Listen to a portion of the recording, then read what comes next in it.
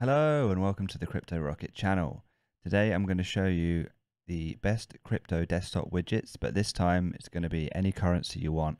So if you can see on my desktop, BTC, I've got AED, which is the UAE dirham. ETH, I've got in INR, which is heavily requested, Indian rupee, ADA, Philippine peso, USD and Euro. So I'll show you how to do this. If you like this video and enjoy the content, please subscribe to the channel and turn notifications on. We've got a 250 ZIL giveaway when we hit 1,000 subscribers, which we're getting pretty close to now. So that's really exciting. Also, I have a lot of new content planned and I'm hoping to get some new videos out soon. So let's get straight into it. So if you didn't watch the first part of the video, I will just drop the card now, which shows you how to install Rainmeter. So what I've done is, first time I did this in the first video, I used somebody else's config, and now what I've done is I've modified the config and I've used a different API. So I've now set this up with the coinmarketcap.com API, which is a great website in itself because it will give you the price of everything, give you all the different currencies and everything. So there's a lot of great features to this in that you can list any currency, but the small downside is you need an account, which is free, but it limits the API queries.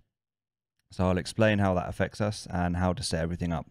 So the first thing you want to do is go to coinmarketcap.com/API. I'll drop this link in the description and you want to click on get your API key now.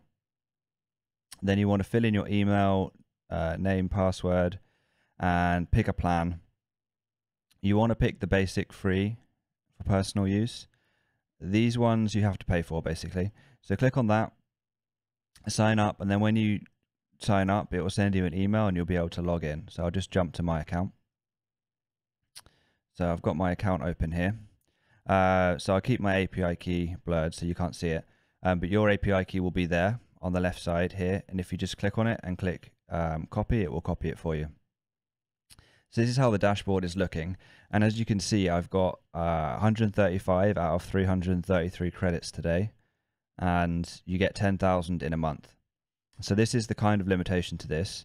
Every API call that you do, so every time each coin refreshes, so BTC to AED or whatever you've got, each time that refreshes, it counts as one API call. So you only get 333 in a day. So if we just do some quick maths, so say, there's 24 hours in a day times 60 minutes. So you've got 1,440 minutes. If you divide that by 333, so 4.3. So you can do basically 4.3 requests per minute. So call it 5 requests a minute. Now, if you've got 5 currencies, you're going to have to times that by 5 because each one is going to be doing a request, right? So basically, if you do 5 times 5, you can do, if you're keeping your computer on 24/7, this is the other thing you got to think about, you can refresh once every 25 minutes and you won't hit the daily limit. You might hit the monthly limit, but I mean, unless you keep your computer on all the time, you won't hit the daily limit. So if you're keeping your computer on for 8 hours, then you can do a slightly different calculation. You can do 8 times 60 divided by 333. 1.4 times 5. So you can make it every 7 minutes. Now there is a workaround to this. So what you could do is you could set up each coin with its own API key. We'll come to that at the end.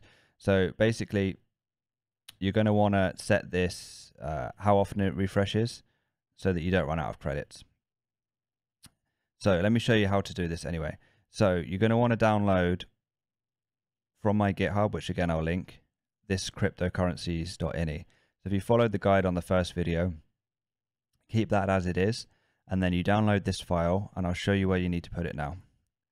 So in the skins folder of gadget editions in Rainmeter, in cryptocurrency, there is this cryptocurrencies.ini.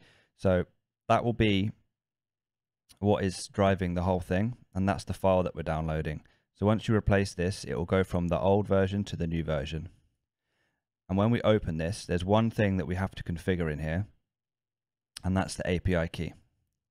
So If we scroll down, we'll see here under variables there's API. So you want to copy your API key from that box that I showed you and paste it in here, and then click save. So firstly, download this file, rename the old one .old, and download the file from GitHub. Put it in here, open it up, and it will have this XXXXXXX business. And then change that XXXXXXX to your API key, and that's all you need to do. So now if we go back to the widget, after you've replaced the file, to get the widget to update, go down to the start bar, and then you'll see the Rainmeter here. Right click on this, go to manage, and then go to refresh all. And when you press refresh all, it will completely reload the widget from the config file. It will look like this. Now I've actually edited the width on this because sometimes the numbers were getting a bit squished. So to edit the width of that, I'll just show you how to do that quickly. So from this folder, you go up to the skins folder of Rainmeter, gadget additions, then go into resources, then variables, then you have this cryptocurrencies.inc. Open up this one, and then this by default is 160, so I made this 200, and that makes it a bit wider, and all of the numbers are very clear then. And that's literally it, all you have to do. And then anytime you want to change, you can see I've got different currencies: AED, INR, PHP, USD. Say I wanted to change top one to GBP. Let's press enter. And then now I've got GBP. So bear in mind, every time you change this as well, it's going to run an API query, right? So you just kind of have to keep the API queries in mind and make sure that how often it refreshes is within. So to change the refresh rate, I've got it at 60, so 60 is obviously going to run it out. So if we want it at 7 minutes based on my computer being on for 8 hours, you obviously need to do 60 times 7. So that's going to be 490, I believe. Let me just double check. 60 times 7. Oh, 420, sorry. My brain's not working too well. So go 420. And that means it's going to refresh every 7 minutes. So you shouldn't run out of API queries based on that. Now, if you do run out of API queries, you can do a few things. So you can create another account. Sorry, wrong thing. You can create another account and get another key. So you just sign up with another email. The other thing that you could do, slightly more complex, but it will take you maybe 5 minutes to do, is you see here you have API, where I set the API key in variables. You could make it API 2.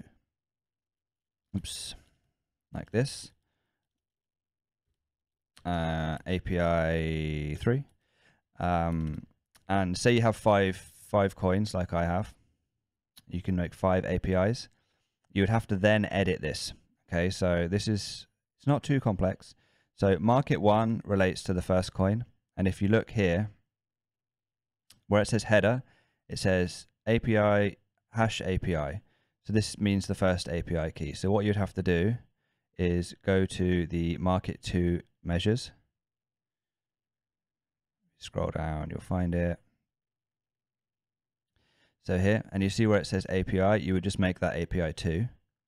And then you would use the second API key. Now you'd obviously need 5 emails to do this, but you would then get, 333 times 5. So you would pretty much be able to update these every couple of minutes. So if you wanted it more real time, that's a better way to do it. Requires a little bit of effort, but it's not too much. So that's just a quick video on how you can do that. If you have any questions, just drop them in the comments, or you find anything's not working or wasn't clear. As always, if you liked it, subscribe to the video, giving away the 250 ZIL at 1,000, and I do have some really good content coming up. So thank you very much.